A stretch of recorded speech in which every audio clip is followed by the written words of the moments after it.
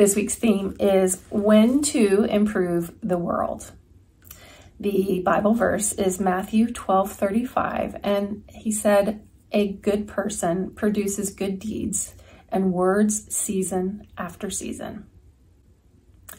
During the dark days of World War II, Anne Frank and her family, along with 4 other people, spent 25 months in a hidden annex of rooms above Anne's father's office in Amsterdam. Eventually, the Franks and their friends were discovered by German authorities and deported to Nazi concentration camps. 9 months later, Anne died of typhus in the notorious Bergen-Belsen camp at the age of 15.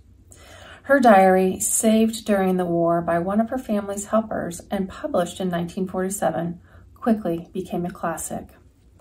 Anne Frank wrote, "How wonderful it is that nobody need wait a single moment before starting to improve the world." Her words were true then, and they're true now. The best moment to begin improving your world is the present moment. And this week's quote is from Mother Teresa, and she said, "How do I love God?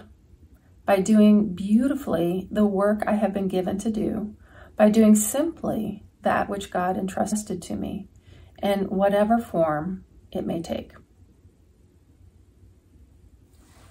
Take some time now, I hope you do, to sit and meditate. Ask God to be with you as you're sitting here and taking a breather and enjoying the moment before the rest of the week gets started.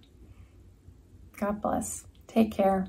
Have a beautiful Christmas. We'll see you next week.